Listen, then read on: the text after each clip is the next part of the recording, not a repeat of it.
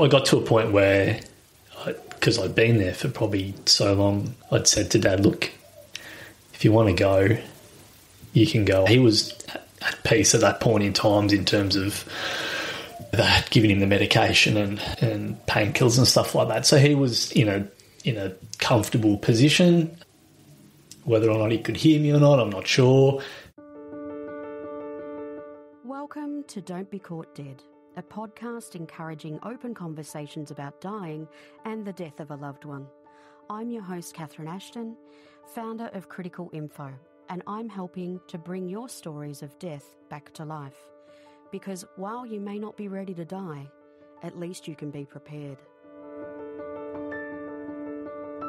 Don't Be Caught Dead acknowledges the lands of the Kulin Nations and recognises their connection to land, sea and community. We pay our respects to their elders, past, present and emerging, and extend that respect to all Aboriginal and Torres Strait Islander and First Nation peoples around the globe.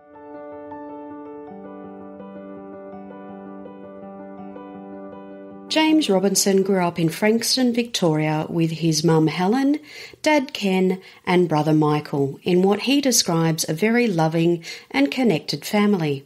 James has really wonderful memories growing up as a child. He now lives in Tyre, Victoria. James is married to Kirsten and is a super busy dad with their two energetic boys, Jet aged 9 and Phoenix aged 7.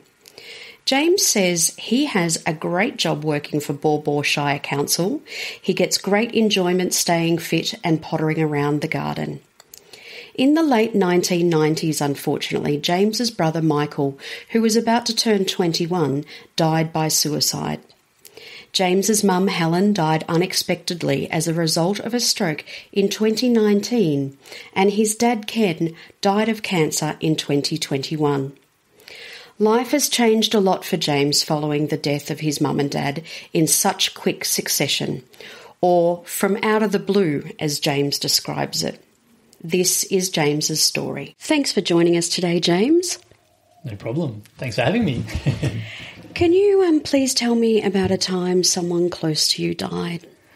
Yes, a few examples in my life, unfortunately. So my brother passed away when I was 18. He was 20, so over 20-odd years ago now. So a long time ago, it feels like it. So that was probably my first experience of, an immediate family member. Had a few grandma and grandpas pass away as well over the period of time. But, yeah, certainly my brother was a huge impact at that point in time. And then in 2019, Mum passed away from a stroke. So she had a stroke and then 4 weeks later passed away. So that was quite significant. She was super fit and healthy. And then 2 years after that, a little bit over 2 years after that, Dad passed away. So that was 2021. Dad passed away from multiple myeloma, so a rare blood cancer, bone marrow type of cancer. So, yeah, certainly all three, probably apart from Dad, given we knew his diagnosis a couple of years prior, but certainly all three, not planned, not something that I'd ever, planned or thought of in terms of losing a brother or a parent. So, yeah, my brother took his own life, unfortunately. Fit, healthy, young man, good job, good mates, great family. We were a really tight, close family. So, yeah, huge shock for everybody, for us, for friends, not into drugs, not into alcohol, lived a really good life, close mates. And, yeah, just, took his own life a couple of weeks before his 21st birthday. So, yeah, I was 18 at the time, just left a note saying he loved us, and that was it. So it was a really hard one to grapple. Look, I was only 18, so to process it for me, completely different as to how I would process it now, being a 43-year-old man with a couple of kids myself and a wife. So, I have a lot of memory loss I feel from that period of time, beyond that as well. So, life just continues and away you go. And suicide wasn't something that was, probably, I guess, known about or really understood. There wasn't probably the research and probably more the openness now that it's talked about. So, when I think about it now and I look back at it, I really felt for my parents, trying to go through that period of time, losing, their eldest son to suicide, and with no real reason as to why, he went down that path. So, you always go through the whys and what ifs, but I know for me, I probably continued my life, as a young man, 18. I don't feel like I changed anything, which is hard. When I think about it now, I think that's probably, not the right thing to do. So, when I think about it now, I feel so sad for mum and dad, and I know they really carried it right up until their passing. They just didn't understand the why. So that was the first real loss of someone super close. I was really close with my brother. So, what was his name, James? Michael Robinson. Yeah. And so it was just you and Michael? Yeah, just the two of us. Yeah. So that changes the way you become an only child. And again, not that I felt like I changed the way I went about my next 10, 15 years. I probably dealt with it more around drinking, I think, as a young man. So I feel like that was probably a way in which I dealt with my emotions. Young men, put your emotions out very often, or not that you're told not to, but there's that bit of stigma around that. So I probably hid it away. I think I've dealt with it over time, but probably still haven't dealt with it. It's a funny one when I think about it. Yeah, tough, a tough period for mum and dad, but I certainly think, I don't know, me being an 18-year-old, I probably shuffled it to the side and moved on with being an 18-year-old, back in the late 90s, early 20s, and just got on with things. And was there any support offered at all that you can recall? No, it was funny, thinking about it, given you and I having discussions over the last few months. No, God, I remember my main memory of support is I can't remember if it was the police at the point in time of them saying we had found your son or your brother, after they'd arrived at the house. I vaguely remember them saying there's some counselling you can get through the police or some support. So I remember that was offered, but we didn't do anything as a family unit that I recall. Mum and dad ended up being heavily into meditation. I think that's the way they dealt with it into the years, it just became part of their sort of life. Each day they'd sort of meditate, and I think that helped them get through. But no, and I think just the whole suicide sort of thing and loss around that, not much support. I certainly didn't reach out or ask or request it, and nor was I offered it, but I never thought that I needed it probably until later in life, looking back. But nothing that I can recall in that space. And you were 18 at the time. Were you still at school, or had you gone to university? Yeah, I was I'd finished year 12, I'd worked for a period of time, and then I'd stopped working and was moving to go into university. So, and I travelled for a little bit after that actually as well, which I in hindsight, I think, why did I do that at that point in time? Why didn't I, in that year that followed, he had passed away in late Jan, and then I think later on that year, towards the end of that year, I travelled a little bit, not for long periods of time, but like I said, I sort of just continued with my life, and I look back at it now and I think, geez, I wish I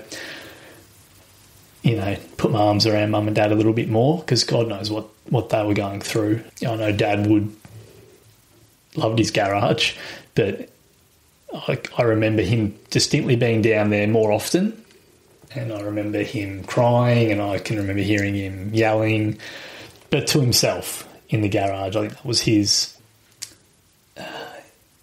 space to deal with what he was thinking with. Yeah, a funny one. And your mum? Do you remember how she dealt with it?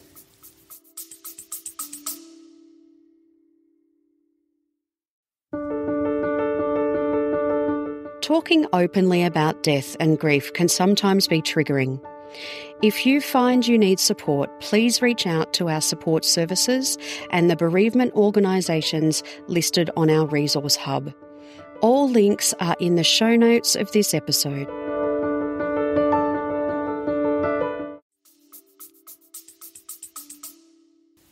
Look, I don't have great memories around that sort of initial period. The family were very supportive. We had a great extended family with cousins and aunties and uncles, really interconnected, and really valued our family time. So I know that they were certainly, close with us, and I think with mum and dad, probably really helped in that space. But not that I can remember it super clearly, But I think at the same time they were very, how do you deal with death, and probably death in that way as well, and how do we support, mum and dad and myself.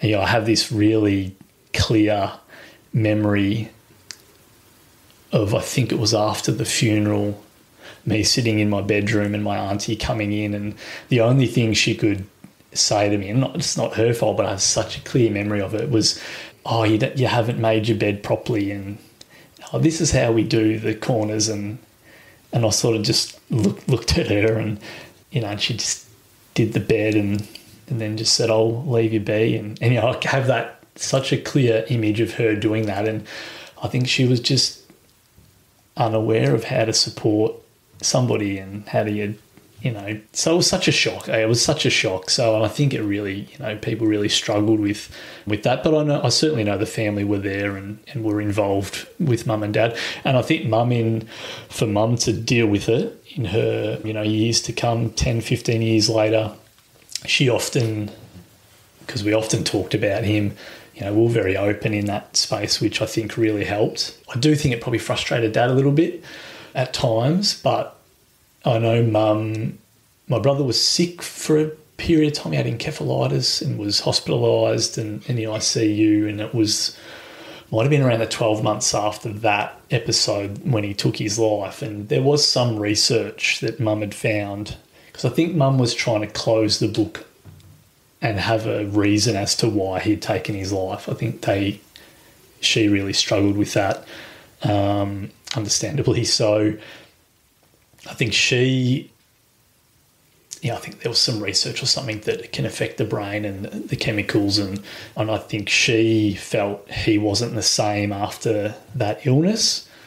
I can't remember a change. I felt he was a pretty typical, 19, 20-year-old, slept in, all they had good mates, had a few beers, but not much, but was into cars and, mountain bike riding, all this sort of stuff. But she sort of hung her hat on that was, that changed the direction for him and resulted in this. So I think that's how Mum dealt with it. I think she sort of needed closure on that why. But that was 15, 20 odd years later, but she would often come back to that. So, and I don't know. Could be, But I think that's how Mum probably tried to manage that why for herself. And now you have two boys yourself. And is there sort of things that you used to do as a child with, Michael, that you mentioned mountain bike riding? Mountain bike riding. Yeah, look, definitely. I've got a couple of mad mates who love mountain bike riding, and I've since got into it the last handful of years. But yeah, it's definitely the eldest Jet is is a keen mountain bike rider. So he and I are doing a heap of rides, which is great fun. But it's funny, my dad's is an engineering draftsman. He was a mechanic. He raced motorbikes. He was basically born on two wheels, and my brother sort of followed in dad's footsteps. Michael was a motor mechanic. So that, I look at an engine and where do you start? Call the mechanic for me. I didn't get that side of things, but Michael certainly got dad's genes in terms of being a mechanic, and he was a mechanic at the point in when he passed and was into rally car driving. But Michael's also into mountain bike riding too. But Jet has certainly got the mechanical brain as well. So I think that sort of stayed but he's constructing bits and pieces and all that sort of stuff, and I reckon he'll be very mechanically minded. He loves unpicking how things work. So that feels nice that that's stayed in the family a little bit. But certainly the mountain bike riding is lovely. And I've got a few nice photos of my brother racing in mountain bike. And it's nice reflection to have, nice memory to have. And if Jet sticks with it, that's great for for his future, and a nice touch back to Michael. So it's good. It's good. And now moving to your mum when she died, that was in 2019, middle of 2019. We purchased this, going back a little bit before then, myself and Kirsten, my wife, we fell in love with this property in Tyab, showed it to mum and dad. There was two houses. Before you knew it, we were putting this offer in on this house, beautiful, beautiful property. And, with this vision of mum and dad being next door, us being in one house, them in the other house, and, being there for 20 odd years, growing up with the boys and that interaction, and, grandma and grandpa on the doorstep. So that was something that had occurred prior to mum having the stroke. So we were there for about 2 years with them, with us and with them. And, it was just this lovely relationship, this lovely property that sort of brought us together. Not something that we'd ever planned or thought of, moving in with your parents and Kirsten's in-laws. But, mum had this really special connection with the boys, a real grandma, and would wrap her arms around them all the time, and them with her, this beautiful connection. And Jet had with grandpa as well. And Phoenix was only young. We moved in there when he might have been just getting into a toddler. And mum, beautiful sunny day. She's out in the veggie patch. Remember having a chat with her, and her and dad had a dinner and dance, I think, with the local men's shed at that point in time that evening. And mum's fit and healthy, 72 odd year old, and probably 15, 20 years of life ahead of her. And at the start of that year, going back again, at the start of that year, Dad had just got diagnosed with multiple myeloma. So Dad fit and healthy, rode motorbikes still, right up until 6 months before he passed. He was still rode push bikes. Both of them in just, what you'd hope to be, health-wise, in your early 70s. They went out for dinner, and next thing, mum's got a headache, and Dad recognised that part of her left side, within sort of 20 minutes of her saying, I think I've got to go home, and then her headache getting worse, Dad noticed getting into the car, she couldn't lift her left leg. So it was a hemorrhagical stroke, type of stroke, I think that's how you pronounce it. Very super heavy, instant bleeding, pretty hard to come back from in terms of recovery. So, she was straight down to Frankston Hospital, and they sent her straight up to the Alfred. But by the time, I followed them in, and by the time, she was, we could see her, which was only a handful of hours, she couldn't open her eyes. She was chatting, but definitely slowing down pretty quick in that space. And within a day or 2 days, she was only squeezing your hand, so she could hear, but she couldn't talk. And that passed within, it would have been maybe at the 2 week mark, she couldn't respond. So super tough to see, that just that change so quick from being a super healthy, fit, person to just instantly, almost instantly just, life changing. And that sort of 2 to 3 week period, the scans were just showing the bleed was too heavy.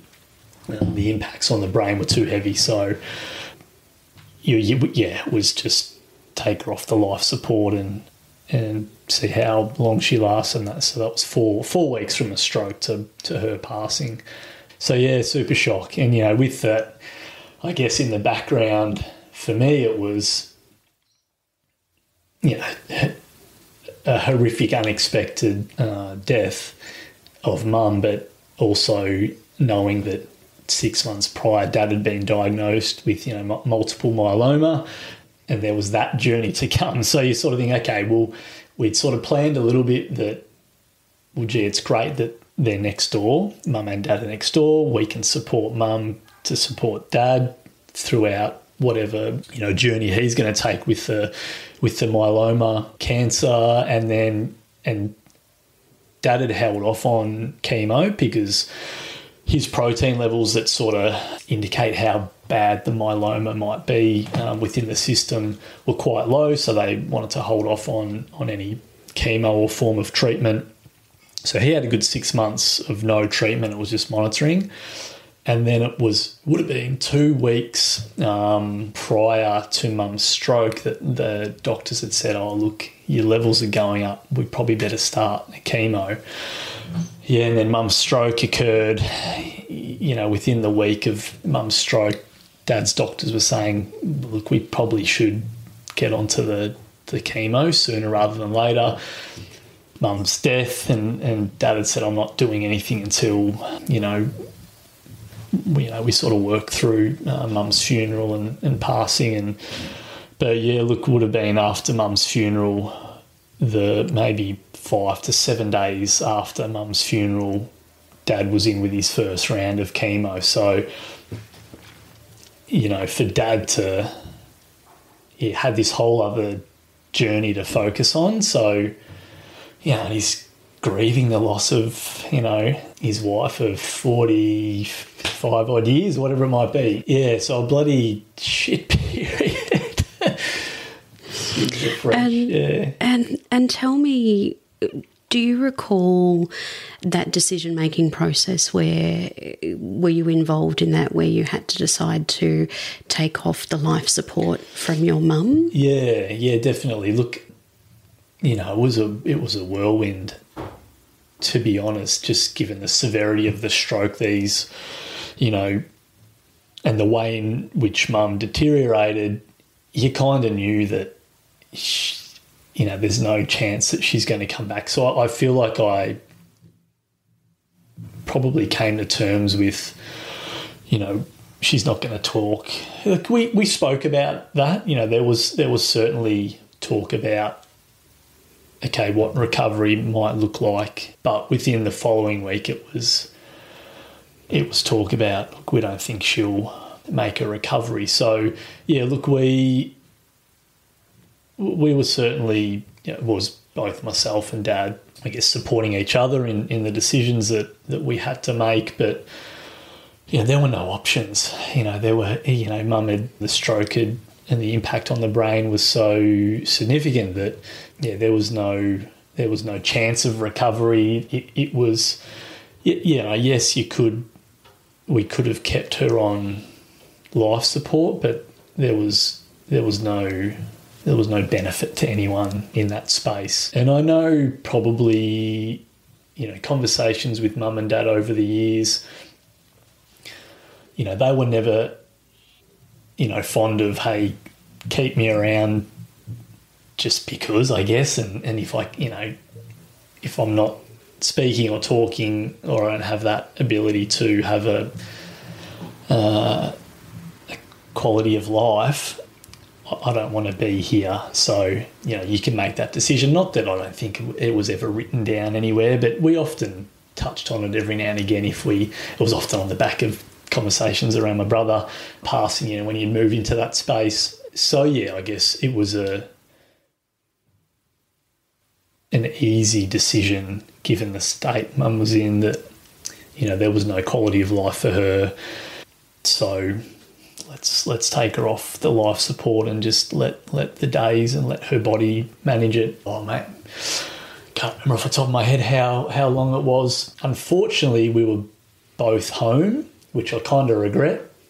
Mum was in hospital in the city, and Dad and I had come home with the plan to go up the next morning, and it might have been 4 or 5 a.m. I think Dad had got the call that, she'd passed.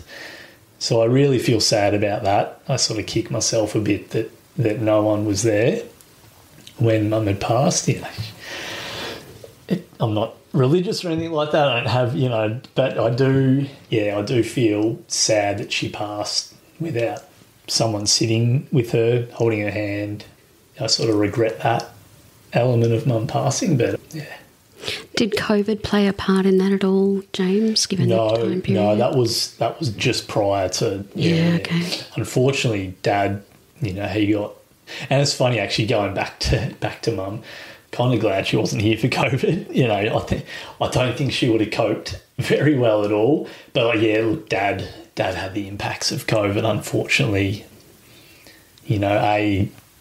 Lost his wife, 2019, started chemo at the back end of 2019, and then, COVID hits 2020, and, he's grieving, couldn't see me, got to protect himself because of the impacts of chemo and the immune system being down. So he really locked himself. I don't regret he had to do that.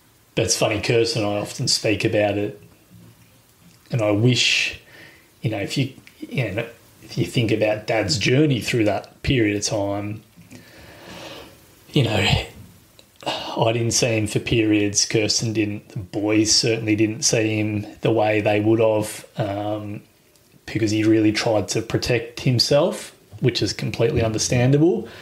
But if we had known that he only had that period of time, geez, I wish we were over there more often, And I think he would have opened the doors more.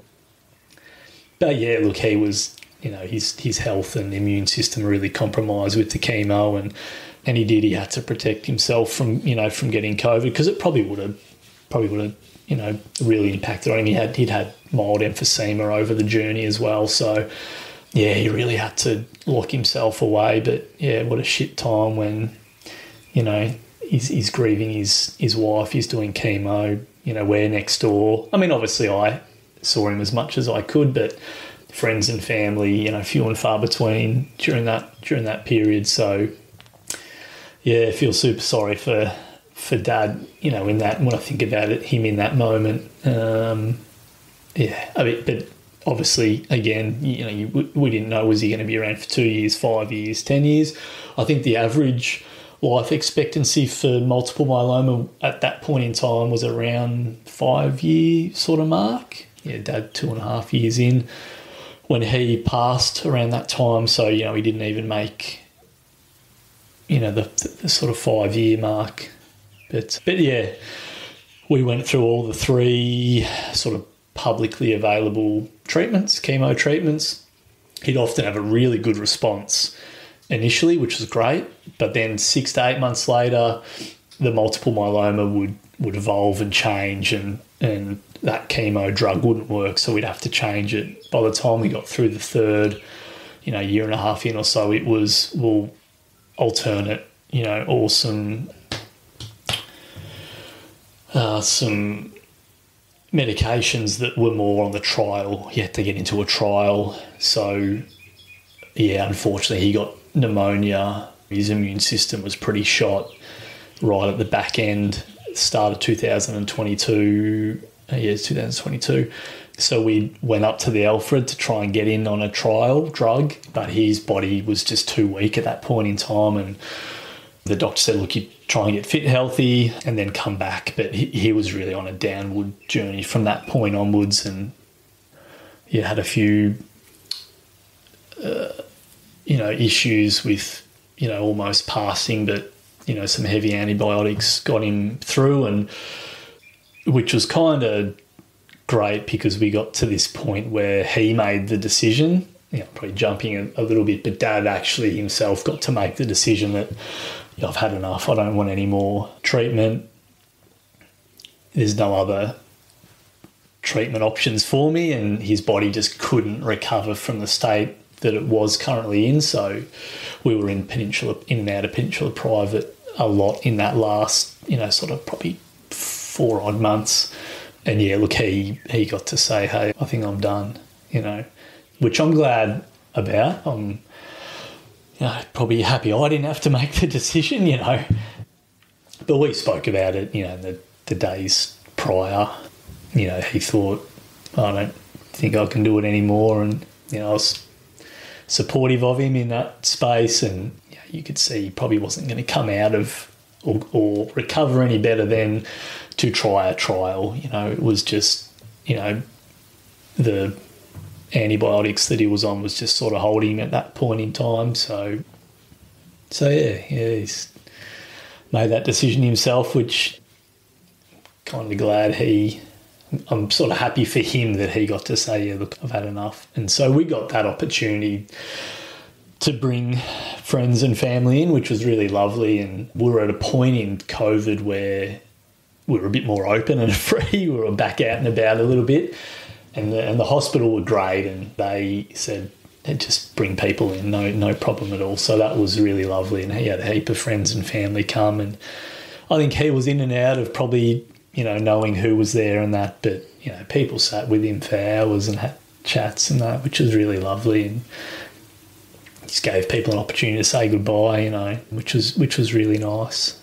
Because we didn't know how his body would just sort of hold on and sort of sustain him, I guess, and how long he'd be able to, I guess, take in who was there and who was around him. So it was nice that we had a bit of time before he got to that point of he was more asleep, and just his body was just going through the motions at that back end. So that was lovely. I'm glad that friends and family, and I'm glad for Dad that he had the opportunity to say goodbye and hear people and have people with him. So that was sort of Dad's journey. Were you there when he died? Yeah. Something that you hadn't been able to do with your mum? Yeah, it was. Yeah, probably is funny. I was, because you're in and out of hospital a fair bit, and I stayed the night a couple of times because I was thinking, I wanted to be there, or at least within the vicinity. Pretty hard to sleep on the old hospital chair, so the nurses. There was a couple of spare rooms, which I don't think they were meant to, but I slept on a bed out to the side. But then, it's funny, the one night I was just a bit cooked, and I thought, I think I've got to go home. And look, I debated it. Not debated, but I discussed it with Kirsten. Do I come home? Because it's just around the corner, so not far away. But I'm like, shit, what if he passes? And then, I was reflecting on Mum and stuff like that. But I actually did. I got to a point where, because I'd been there for probably so long, I'd said to Dad, look, if you want to go, you can go. I've got to go home and get some sleep, which I can laugh about now. But, I'd probably thought about it enough where I was comfortable to go, no, I think, okay, go back to sleep, because I knew I was going to be back in the next day, and how long do you do this cycle for? So I did, look, I went home, Dad was, he was at peace at that point in time in terms of, they had given him the medication and painkillers and stuff like that. So he was in a comfortable position. Whether or not he could hear me or not, I'm not sure. But he was non-responsive, but breathing on his own, just in bed. And he had been for a handful of days in that sort of state. So, I said goodbye and went home, and then, came back the next day. And so I was quite relieved that I'd slept, no phone calls. I'd woken up, had something to eat. Okay, I'll go in. And so, whatever, pretty, not early, but I was like, sort of keen to get back. obviously to be by his side again. And yeah, got there and opened up the blind and said g'day, put on the morning news, or, a little bit of a routine I was in for him, and just chat to him and talk about, what was going on. And it would have been 15, 20 minutes, and the nurse popped in and said, g'day. And I would have been within 3-4 minutes of her popping in. Yeah, maybe I was there for 20 minutes and he stopped breathing, and so it was this, I was holding his hand and we're just chatting, had the news on and, brief chat. And the nurse just looked at me and she just cried. She said, he waited for you, because they were wonderful and they knew that, oh, look, I've got to go home and all that sort of stuff. So I guess they knew the sort of, the background and they were very, they knew, because Dad had been in and out of Peninsula Private for, 2 years, 2.5 years. So they knew him really well, and, he'd made some really lovely connections with the nurses in there, and they knew his background, they knew me and that. And yeah, look, it did feel like he'd waited, for me, which was, yeah. They do say that hearing is the last sense to go. Yeah, okay. Yeah, so it was, definitely, it was just nice to have walked in and said good morning and yeah, look, whether or not he could hear me, I don't know, but if he could, that's, lovely. And yeah, holding his hand and then him, just sort of stopping. It was super peaceful, obviously you cry at that point in time, but I was happy as well, that I was there, but yeah, he did just stop. It was very peaceful, the nurse was great, she left, and you have your time there, sitting with him, and yeah, you get to say goodbye. So I felt pretty blessed that I was there, that he did pass at that point, because I probably, even though I'd said goodbye and went home, I still would have kicked myself if he had passed and I wasn't there. So yeah, look, it was, I'm really comfortable with Dad passing in that moment, and I guess I'm at peace with it, more so because I know I was there, and yeah, maybe he heard me, which is nice to know, or nice to,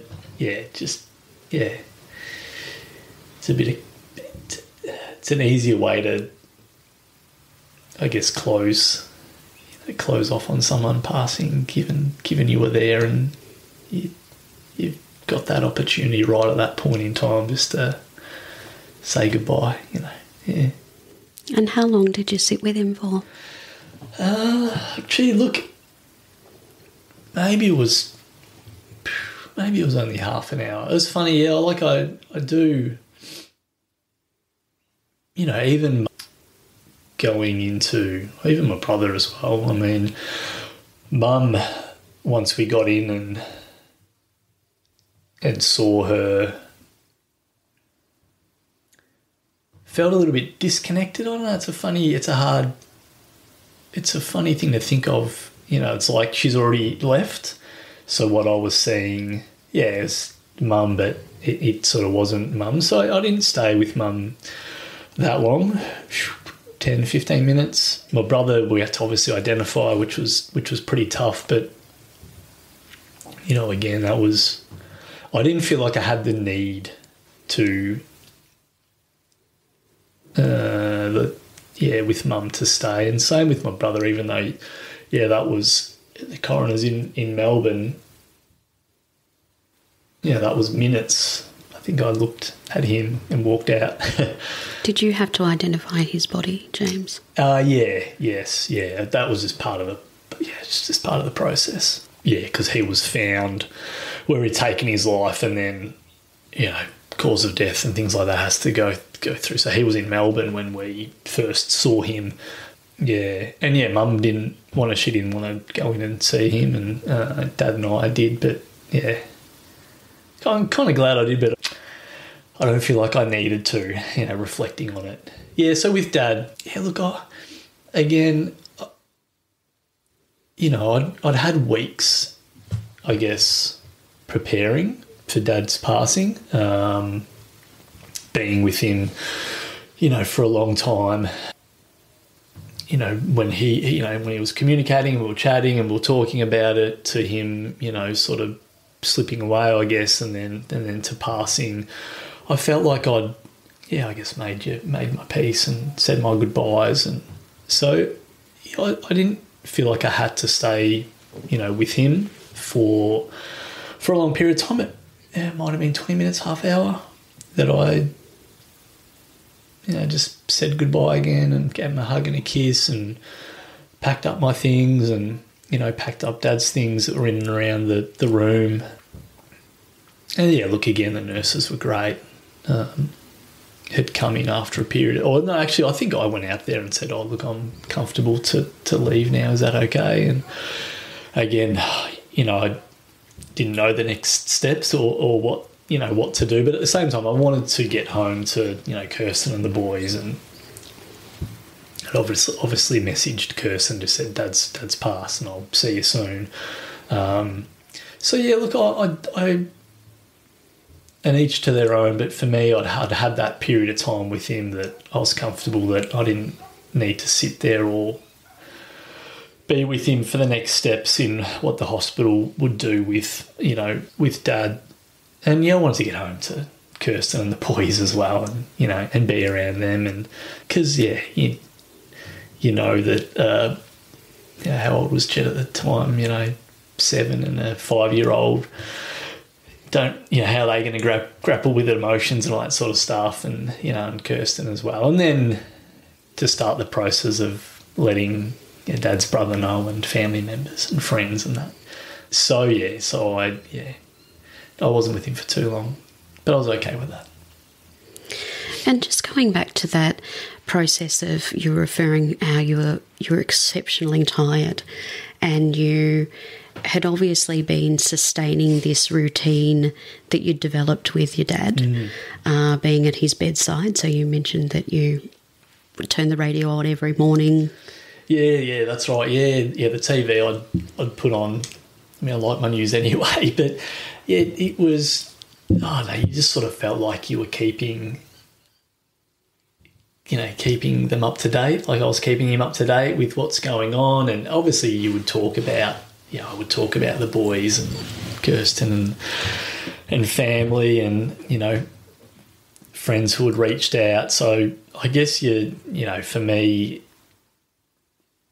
I was treating Dad as if he was still listening and there, and giving him the news of the world and, our world and all that. So, it's funny, I enjoyed going into hospital and being with him. I enjoyed my time with him. I brought the boys in and things like that, but it's hard for them. They saw him at some pretty tough moments. He lost his hair and all that sort of stuff, and he'd lost a bit of weight, so as much as we wanted them to be with Dad and see Dad and Dad to see the boys, you are aware of how they process it or don't process it, and that exposure to, just hospitals in general and where Dad was at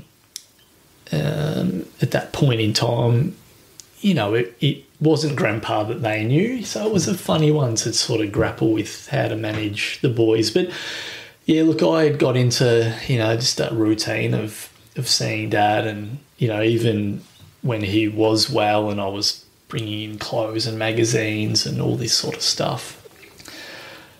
I just you just roll with it. Being the last, the only child and that sort of stuff. It was me.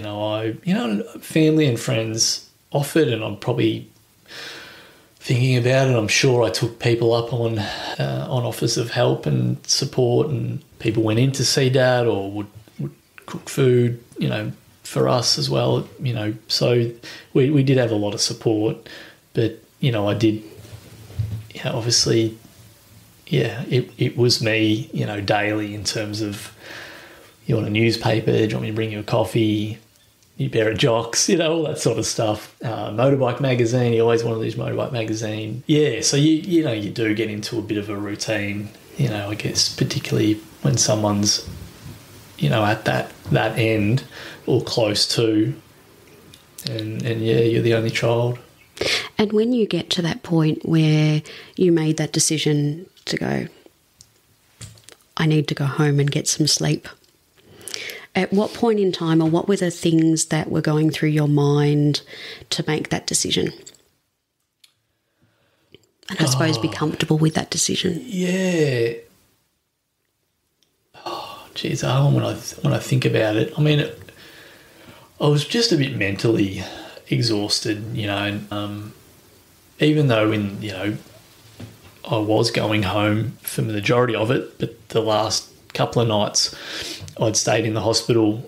It's just not your own bed, and it's not with your family, and there was probably the element of having a distraction too. You walk in the door and you've got two young boys that it's their life and their things and their toys, and they're doing this, and hey Dad, come and look at this. So putting myself back into my own life probably gave me a bit of a mental break from being with Dad and being in the hospital environment and thinking about all those things. So look, I probably wasn't this is me thinking sort of back, looking at it, probably a bit of self-preservation, just to reset a bit, give yourself a bit of energy and a chop out, because or else you just burn yourself and then you're no good to anyone. So look, it was, and like I said, I'd had time, I knew Dad was going to pass at some point in time, so I'd really been conscious of saying my goodbyes to him, quite a lot in the days and the weeks leading up to him passing. So I did feel pretty comfortable with it. But I was obviously reflecting on Mum too and that scenario, and I didn't want that to happen again. But I think because I had that duration with Dad, and I said my goodbyes, whereas Mum, I'm sure I did, but I can't visually recall it, saying goodbye to Mum. I'm sure I did, many, days in the hospital, and then knowing that she wasn't going to come back. I'm sure I did, but I can't picture it. So I was probably pretty mindful of telling Dad what I thought and him hearing it a lot. But so then the check out and going home was just for me, and I knew I probably, just listening to my body, I knew I was pretty exhausted and just needed my own bed and some of that family distraction and family time to re-energise and come back, whether that was going to be for a day or two or a week, who knew at that point in time. So but I was comfortable with it, and I think just because I'd made my peace and said goodbye, and if he had passed, I still would have kicked myself, but I probably would have, been comfortable with it as well. But I suppose, as you mentioned before, the death is just one aspect of it, because once someone's died, you then had to go home and explain to the boys and definitely. Then ring, your uncle. Yeah, absolutely, yeah. Yeah, like even thinking about it now, I didn't actually have a plan in place. It's funny, in terms of organising funerals, even though I knew Dad was about to pass, I hadn't even jumped to those next steps. Had you had conversations with him at all? Yeah, he spoke about being cremated.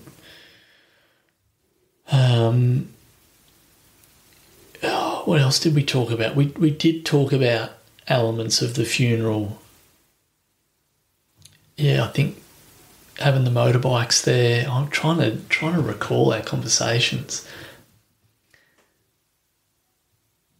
I'm sure we did have. I know we had conversations about it, but it was right at the pointy end of Dad passing, yeah, I remember him saying, which is funny for Dad, but I remember him saying just out of the blue, "Oh, you'll be all right. There's money that'll be there for you," which was, I found that quite funny because he's not he was always spending money on motorbikes, but he was always tight in that space too. But that was a funny thing that came out right towards the back end. But we definitely spoke about the funeral, but not in detail, not in great detail. Tell me about the motorbikes. Oh, that was Dad, yeah, born on two wheels, and he raced and trail bike rode and all sorts of stuff over his years, and he only stopped when Mum had my brother and me, back in the day, whatever it was, 60s and 70s. A lot of people in the racing world and all Dad's mates, accidents, often people getting killed and things like that. So Mum had said, "Oh, look, can you pack up the racing?"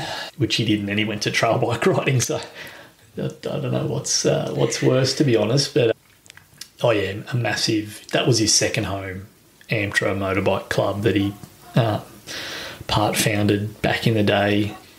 Yeah, he was still riding the motorbike probably up to 6 months before he passed. He had a road bike that he still got out on, which was pretty amazing for in his early 70s.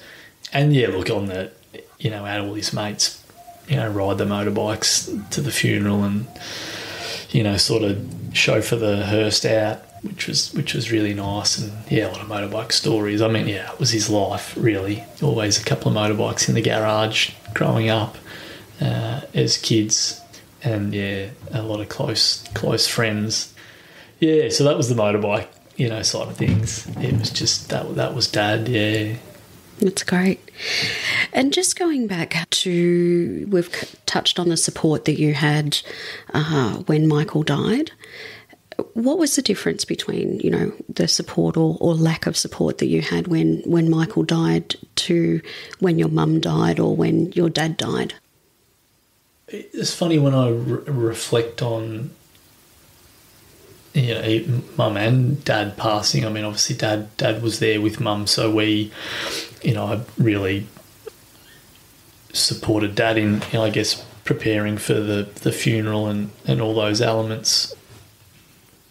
But there was no, I know you and I have spoken about this, there was no place to go to find out, okay, what is the first step? What is the next step? What should I think about? So in terms of what support was there was no support. Yeah, the hospital asks about, pretty much instantly, or who's the funeral director, and I haven't thought about that, And you just into it. It's a funny thing. No one offered. Not that I can recall, no one offered Dad or I counselling when Mum passed that I can recall. And no one offered counselling, when Dad passed that I can recall. You were just straight into funeral preparation. So it's a weird period of time. I mean, I guess I had the benefit of Mum passing, so I knew what to expect, and we used the same funeral company as we did for Mum. I used for Dad, which was kind of comforting, I think, because I had already acquainted myself with them during Mum, and they were wonderful. And I was exposed to how you go about it with Mum passing, so sort of prepared in that space. But you're not prepared at the same time either. You are just, you're grieving a loved one, and then you're just straight into this, I've got to select a location, and they're going to be cremated. I've got to choose a coffin. I've got to get a funeral director. Am I doing an obituary? Am I posting on social media? yeah, all these things all of a sudden, and there's the time, like there's time pressure too that you've got to do this within. So it's pretty daunting. You do just fly by to the seat of your pants. You probably make decisions. I mean, I was really happy with Mum's funeral and Dad's funeral, but you don't have the luxury to weigh up options. You know, you sort of, it's like the funeral's just got to happen and you've just got to make decisions to keep things moving. You got to write, you got to ask people to be involved in the funeral, to write speeches. You've got to get photos ready. You've got to select music. You got to choose a coffin. You got to choose, like, it's a whirlwind of decision making. It probably, you know, depending on the nature of the death and the relationship, you know, when you're at your lowest. So it's a funny period of time. I mean, you know, Kirsten was wonderful help in that space and obviously lent on each other, and you know, she's a real doer, so she helped with decision making for me and selection of music and photos. But it's a real tough period of time, and yeah, you're making these really snap decisions. You know, it's not like you're buying a car and you're shopping around for options, and you know, you've just got to move quite quickly and grieve at the same time. And where do you think that compulsion to move quickly comes from? Where do you feel that, do you think? I mean, well, I guess with someone passing, you know, there's this time period where, you know, you've got to have a funeral quite quickly afterwards. So I think just socially you're driven to, you know, you've got aunties and uncles and other relatives straight away asking questions about, oh, what date will the funeral be? Shit, I haven't even thought about it. They only died yesterday. So, yeah, I guess there's just this historical social pressure that a funeral comes pretty quick after a death, typically, I guess. So, yeah, you just move pretty quick in that space, which I think some people would really, really struggle with, I can imagine. Again, depending on who's passed away and the nature of it and the relationship. I'm sure people look back and go, gee, I wish I did that funeral completely different, and I wish I had known X, Y, and Z. And I know, and I've mentioned this to you, I know Kirsten and I had said during Dad passing that, gee, there needs to be a one-stop shop that you can go, what's next? What resources? Oh, gee, I didn't think of that. That's great that that's there. Because obviously beyond the funeral, you know, then you've got assets and you've got bank details and closures and superannuation and the ATO, and there's so much, you know. I know with Dad, you know, 6 months later I was still, you know, trying to close I don't know what it was, an RACV account or something, and you just like, wow, how is this so hard? Or I wish I knew, or why didn't someone tell me this 6 months ago, because I could have knocked it on the head instead of dragging it out. And it just drags your grief out, I guess, and things you would hope you could put to bed pretty quick and not worry about. But yeah, there's processes to it, but they're not easy, and they're not. You don't have a guide. A guide would be wonderful, you know. Yeah, and it's funny that Kirsten and I mentioned it, and then you got in touch. It's required. It's definitely required, because I think you would just slow down and you would be so much more aware of the process, the steps, what to think about. Yeah, I think it would help you make probably far better decisions at that point in time when, yeah, you're grieving a loved one. Mm. And knowing what you know now, have you done anything to prepare for your own death? Have you done any end-of-life planning, No, James? No, which is terrible, isn't it? Lost 3 family members and I'm still not planned. No, I don't know. I think, yes, I should. I know I should. You know, Kirsten and I have probably touched on things over the years, and, look, I'm a bit like Mum and Dad like to be cremated, and like not to be kept on life support if I've got no quality of life. You don't want to be a burden to others. That's probably as far as I've got. Yeah, which I know is pretty terrible. And what do you think has been the thing that's held you back from being more formal with your wishes and documenting what you choose to do? Oh, I don't know if there's nothing's held me back. I know, particularly with my experiences, I know I should do it, and we both should do it. Nothing's really held me back. I think it's just actually making time to do it, to be planned. We're probably more planned around if we both went, what would happen to the boys, but not so much in,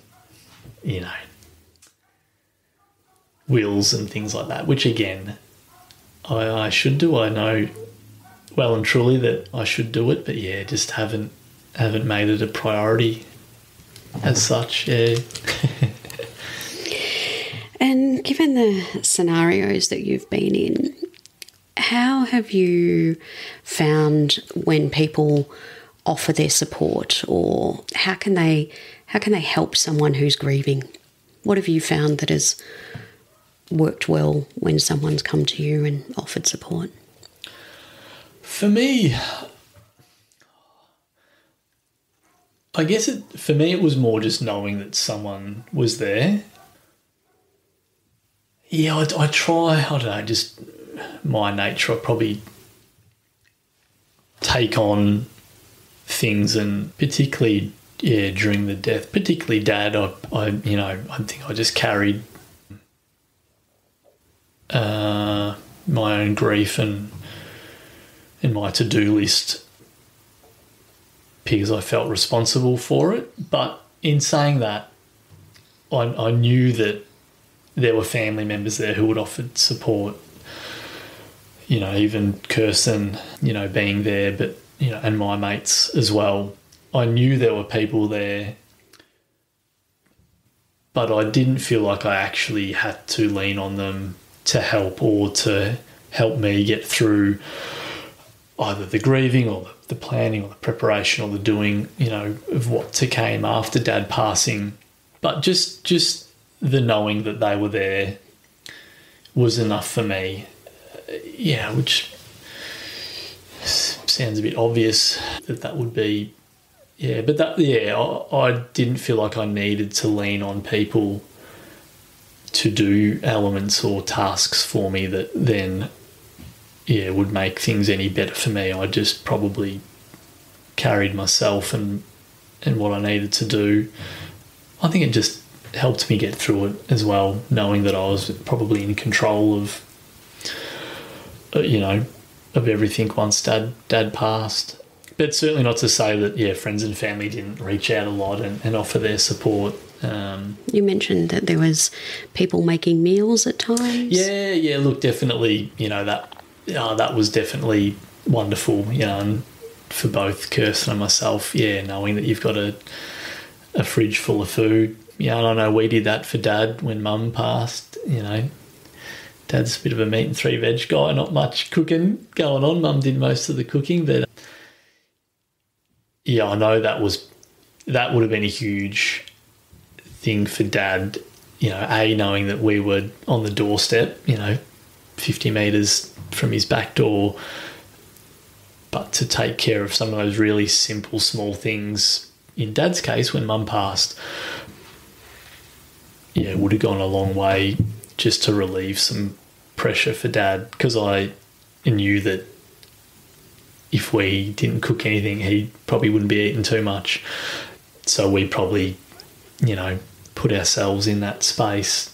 Not that he asked for it. But it does help. And it's such a simple and easy thing, and not that we ever asked people for it, but if they offered, we didn't say no, so small things like that. But, certainly people, were offering photos, stories and insights, for Dad, or, I reached out for stories. I reached out to his motorbike mates to put stories together and speak at the funeral, and people were certainly forthcoming for that, which was great. It took a bit of pressure off in that space too.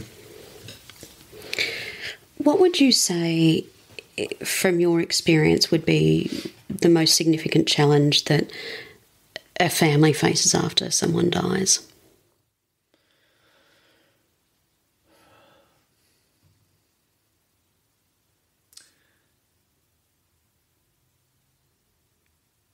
Look, it depends on... I think planning the funeral is just huge, particularly, maybe in an unexpected death. There's so many... Again, it's going back to, there's not a location to just go, okay, what do I need to do first? What's the most important step? And then what's the next? And then what's the next? So, it's bleedingly obvious, but a funeral is just... There's a hell of a lot to it. It takes a lot of time. And, you almost have this pressure that you're trying to do a funeral well for the person who passed, but you're almost trying to impress others, because there's an audience that goes and wants to hear about the individual. And so it's a hard period of time to grieve and to plan and to do it justice for that person. I certainly found, I wanted to make sure that, that almost all the people in Dad's life were acknowledged, or that, there were snippets in there for that individual who I knew was going to the funeral, that they could go, oh, that's when we did this with Ken, or whatever it might be. So that was hard. But, for me, it was probably all the stuff afterwards. Just the life, packing up their life. From house insurance and car registrations, transferring ownership over, banks, mobile phones, finding bloody passwords. And although luckily with Dad, he had a million notebooks that had all his email addresses, all his bank details. He'd almost, when Mum passed, because Mum was sort of managing all that stuff, the finances and all that sort of back-of-house stuff in life, Dad wrote it all down once Mum... So whenever he found a password or a bank account or something, he wrote it down in these little journals and notebooks, and they had handwritten contacts, and they'd cross them out. So they were so organised in that space. I think it's just that era. So I was fortunate enough that, going through the house and, you're packing up bits and pieces, but finding all these notebooks and finding all these passwords, people's contact information, bank account details, insurance details. I did almost just went through Dad's list, but it's daunting and it takes time. 6 months later, you're still going, trying to close up superannuations, Centrelink and ATO, and getting bloody reimbursements from car insurance companies. They won't just drop money into a bank account for it's like $40 that you don't care of. They send you a check, but you can't bank the check because we're with ING and they don't have a face-to-face. These things you just don't think of. So it's just a process, and it's a time-consuming process. I had this box, or these 2 boxes of all Dad's journals and a million paper statements that they had of mobile phones and bank account details. I had this box that sat beside my bed for, God, it would have been almost 12 months, that I would just slowly go to and go through and, I've got to do that, So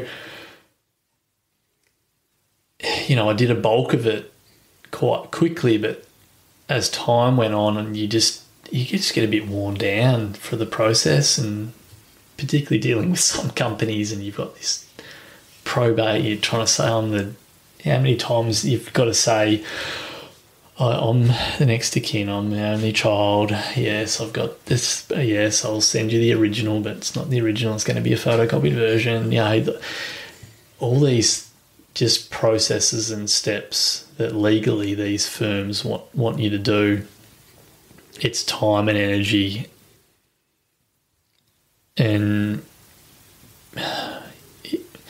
it takes a lot of commitment to get through it. Yeah, you're packing up someone's life. And how do you feel that it impacted on your grief and your ability to grieve? Oh, look, I kind of feel like I've been lucky. I don't know how to put it. With Mum and Dad living next door, I could take my time going through their house, going through their stuff, finding stuff I didn't know existed, finding a lot of my childhood stuff. So I could wander over to their side of the property and I could just look at stuff. I could stand in the bedroom with the best intentions of packing up a wardrobe or a drawer or something. But I really had the luxury of time, which I was really blessed with when I think about it, because I didn't have to sell a house or rent it out, or, they weren't in an aged care facility that you just pack up the room and you probably got to move on because they've got another client in. So, I could wander over any time. I could hang out in the garden, prune some roses and, think about Mum, or go in the garage and just look at the endless stuff that Dad had in his garage, slowly sell bits and pieces that I didn't need or want, or give to his motorbike mates.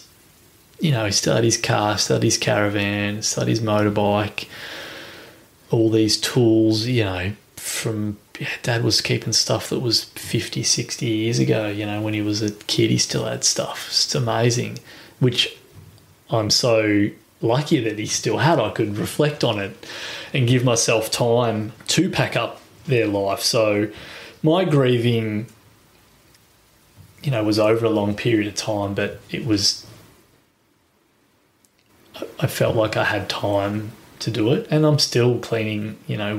We since moved all their stuff out of that house, and we used that house after almost 12 months as an Airbnb, and we've got it rented out at the moment, which I actually don't enjoy because I can't walk over there, and it's certainly taken the shine off being at that property where we thought, I guess, Mum and Dad would be for 20 years, and now there's somebody else in the house and I can't just walk over there and sort of sit in a space where they were. So it's certainly changed now. But, I've got, a lot of Mum and Dad's stuff still, and it's in boxes in the shed, and, we're thinking of moving. So I'm now sort of going back through all their stuff and probably having a bit more of a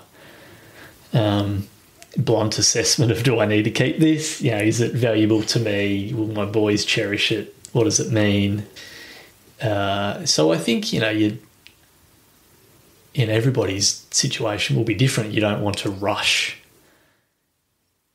I think, into making these decisions when you're packing up someone's life of what to keep, what not to keep. I think if you've got the beauty of time to grieve and process it, and then their physical things process and think about, like I kept all Dad's jackets and they're still in my wardrobe. Now I look at them 2 years on, I don't actually think I've got a connection to that, so I'll pass it on, but maybe in haste or in grief, straight after somebody, if you've got to make snap decisions, maybe you wouldn't make the best ones. But I feel for us, I've had ample time to grieve and come to terms with mum and dad passing, and I've had this beautiful time to physically hold their things for a long time and decide what means the most to me, what doesn't.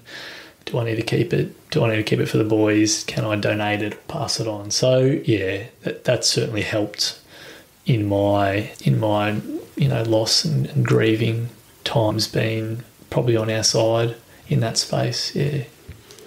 And in relation to Michael, you were talking about the fact that you look at the place where your parents lived on the property with you, and it was not the house that you expected or for them to be there. Is there anything with Michael's death? Obviously it was more of a public suicide.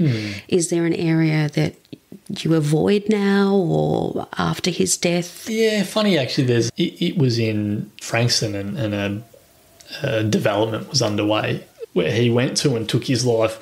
So I don't go down that street. Not that I'm there or in that area often. I don't feel like I need to, but at the same time I don't want to.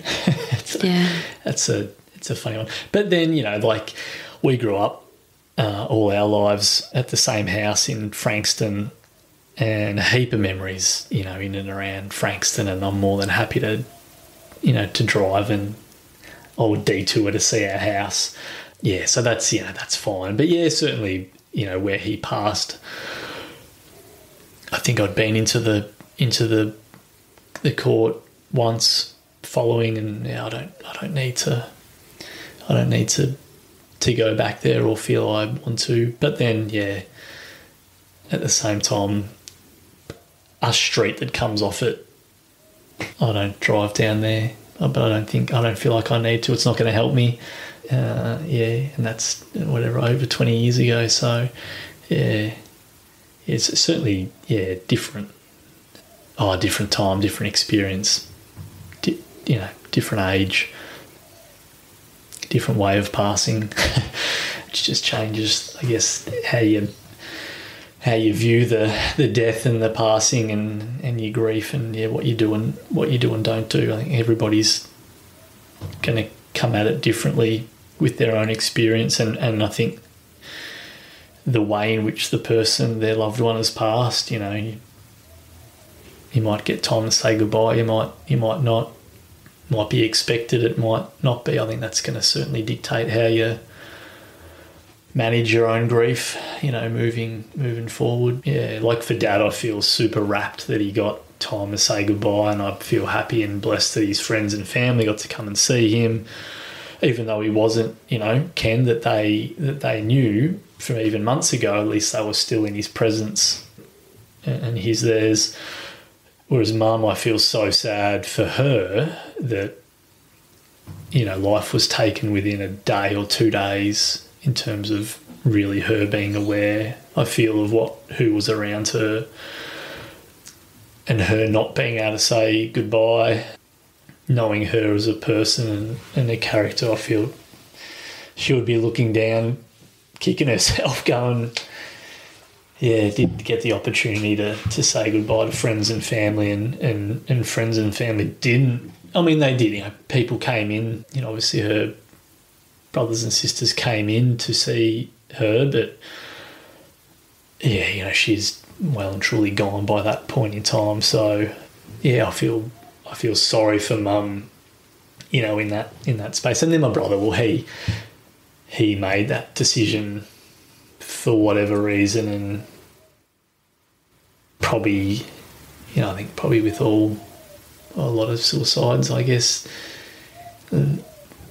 at that point in time when they make the decision, I don't think they're thinking about the impact that it may have. And that was his decision, so you can't, what do you do? You can't do anything about it. He'd actually gone to, his mates beforehand and hung out for dinner and a handful of hours, so maybe that was his way of saying goodbye at that point in time.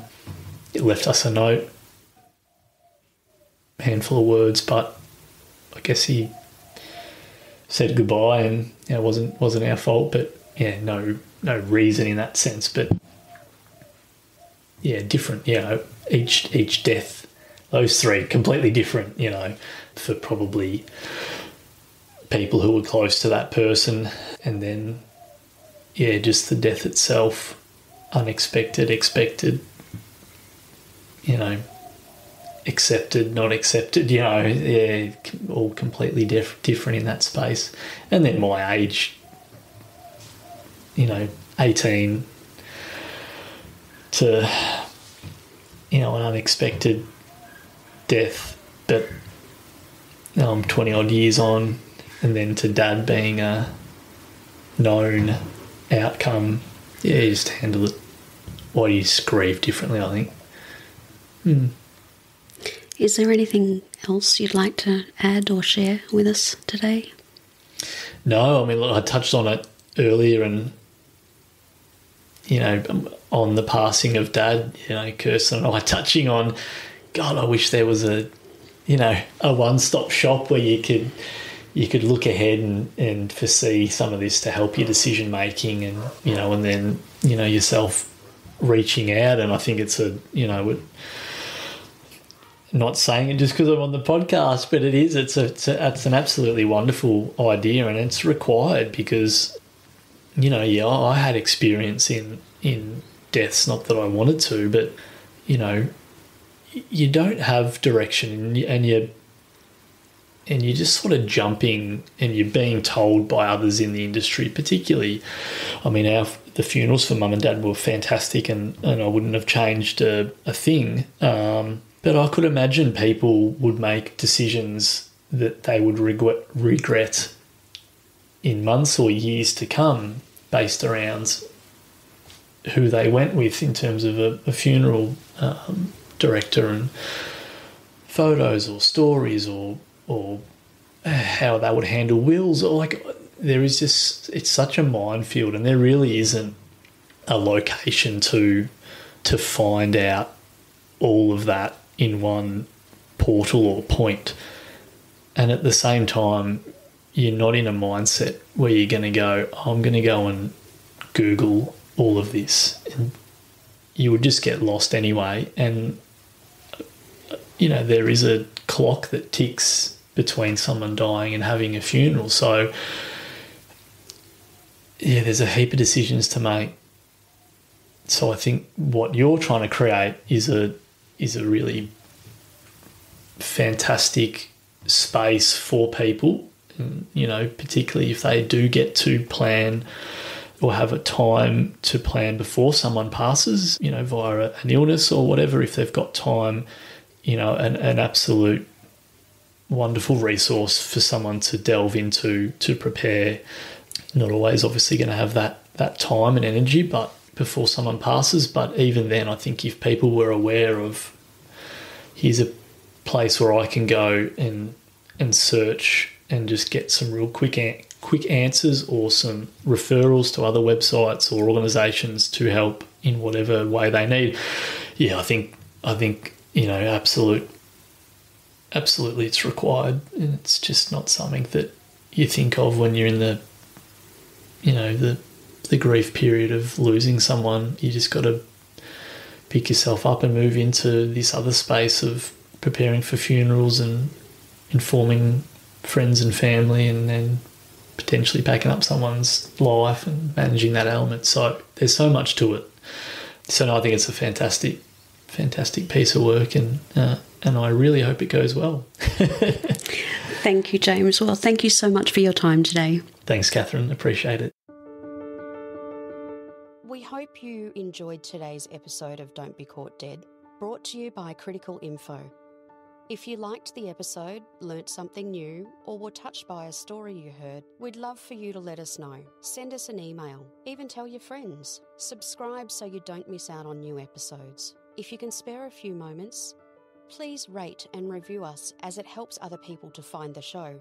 Are you dying to know more? Stay up to date with Don't Be Caught Dead by signing up to our newsletter, and follow us on social media. Head to don'tbecaught.dead.com for more information and loads of resources.